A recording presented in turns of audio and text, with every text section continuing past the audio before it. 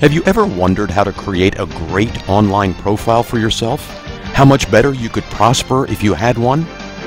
Dr. Marc Kossmann and Charlie Seymour Jr. sat down to discuss that topic. Here is one of the 10 questions and answers they have. Well, Dr. Marc, here we are with some questions, and we trust some answers, so that everybody that's our job. That is our job. So that everyone that has been watching what we've been doing on Create Your Own Legend Now webinar, we promise to answer some more questions so that you get a real good sense of what we're doing and how we're able to do some things. So we have questions that have been sent to us already that we submitted to you in your handout, in your guide along in the webinar. So let's go down these and answer these questions, okay? All right. So here was the first one. I'm a therapist. How do I know where to begin with all that you offer, and what is the path that I follow to create my online profile?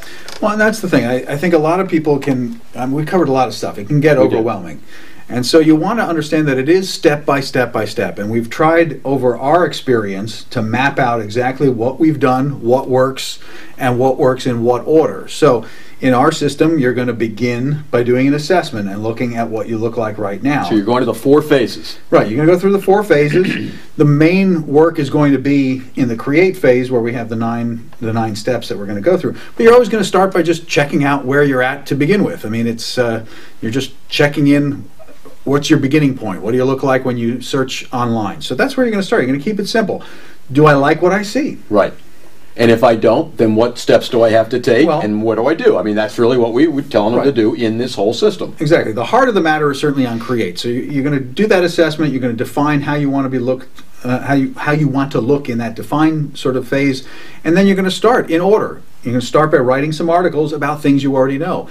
You're going to look at what you've already written in your career and see what you can recycle. I mean, what are the main topic areas you want to cover?